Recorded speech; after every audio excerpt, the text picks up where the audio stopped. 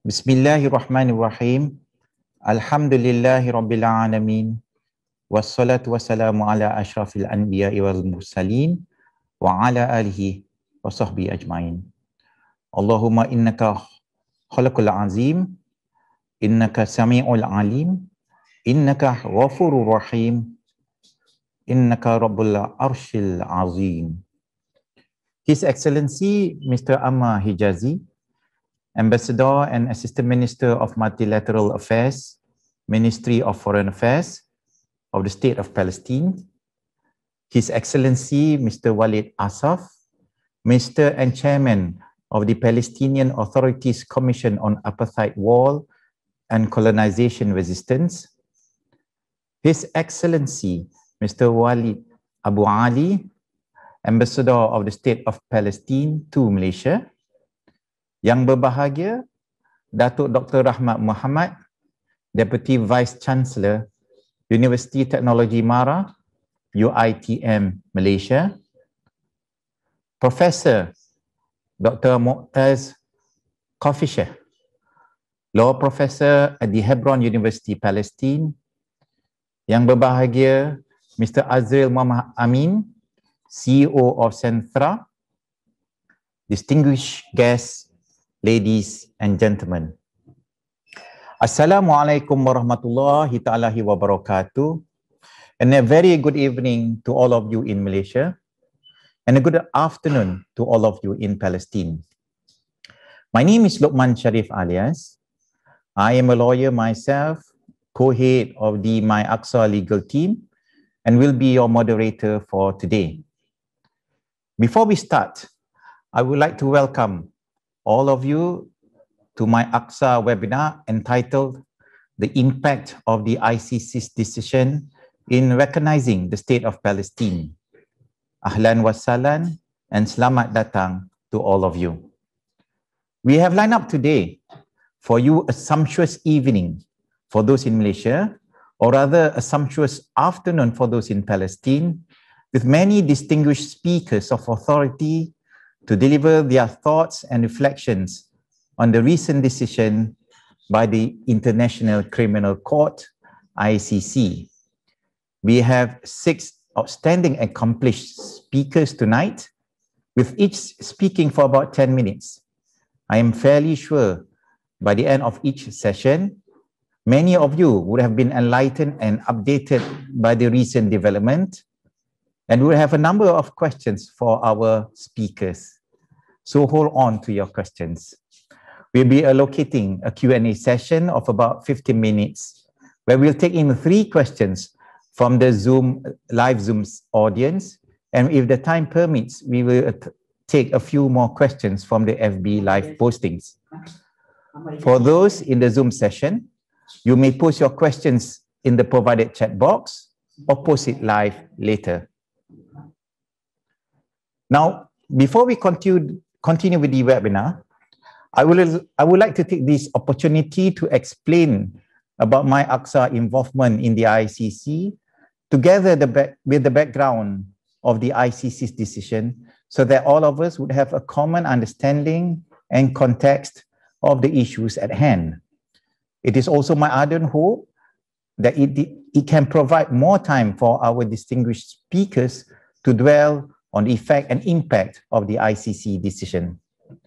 Now, My Aqsa is an NGO, non-governmental organization established in Malaysia in 2017 and headed by Mr. Suwardi Yaakob. Its purpose is to further the Palestinian cause, and in particular pursuing the available international legal remedies for the state of Palestine at the ICC. As some of you may already know, ICC is an international tribunal in The Hague, Netherlands, established under an international convention called the Rome Statute of the International Criminal Court, or in short, commonly known as or called as the Rome Statute. The statute was adopted at a diplomatic conference in Rome in 1998 and came into force in July 2002.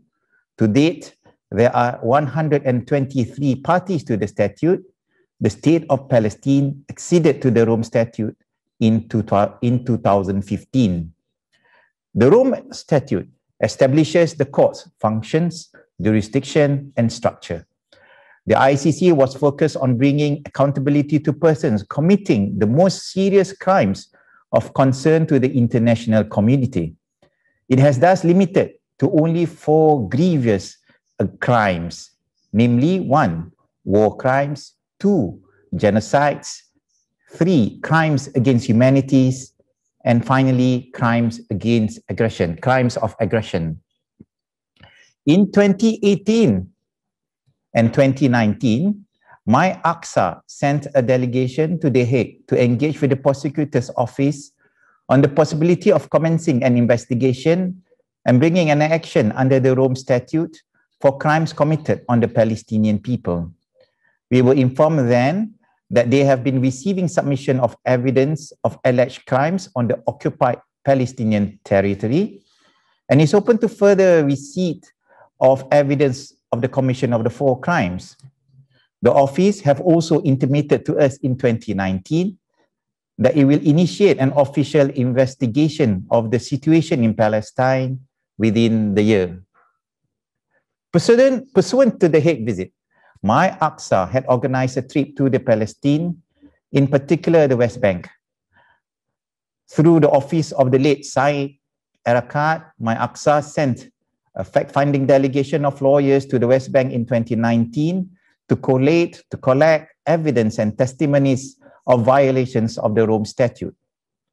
My AXA compiled and recorded witnesses' account of events that have occurred over the years in the West Bank and had submitted its report to the prosecutor's office in February 2020. Towards this end, My AXA wished to record its utmost gratitude to the late Saeed Erekat for all the assistance provided. It was indeed a perilous journey mission for all of us, risking being detained by the Israeli government at any time while we were there, but his office has ensured that we are safely back home. O Allah, forgive him, have mercy on him, keep him safe and sound and forgive him. Honor the place where he settles and make his entrance wide. Wash him with water and snow and hail and cleanse him of his sin as you cleanse a white garment of dirt. Amin ya Rabbul Alameen. Coming back to the ICC, it is important to note that the ICC essentially has jurisdiction over crimes only if they are committed in the territory of a state party or if they are committed by a national of a state party. This is the main issue at hand, whether Palestine is recognized as a state party and whether the court has jurisdiction over crimes in the occupied Palestinian territory and the extent of the territory, bearing in mind that Israel is not a party to the Rome Statute. The chief prosecutor, Madam Fatou Bensouda, was acutely aware of the history of the occupied Palestinian territory and the potential jurisdictional issues involved. In order to conduct the investigation efficaciously, in January 2020, she sought a ruling from the chambers of ICC on the jurisdiction of the court over the situation in Palestine. On 28 January 2020, the chambers then sought observations and views from the states and organizations on this issue. It is here again that My AXA submitted its observations and views to the ICC on the 14th of February 2020. Then somewhere in March 2020, the chamber accepted the observation of My AXA as an amicus curiae. Subsequently, after requesting and receiving further responses from the State of Palestine and Israel, the ICC finally, on 5th February this year, delivered a landmark and profound decision. The court, by a decision of 2-1, decided that 1, Palestine is a state party to the statute. 2, Palestine qualifies as the state on the territory of which the conduct in question occurred for purposes of Article 12.2 of the statute. Third, the court's territorial jurisdiction in the situation in Palestine extends to the territories occupied by Israel since 1967, namely Gaza and West Bank, including East Jerusalem. It is worthy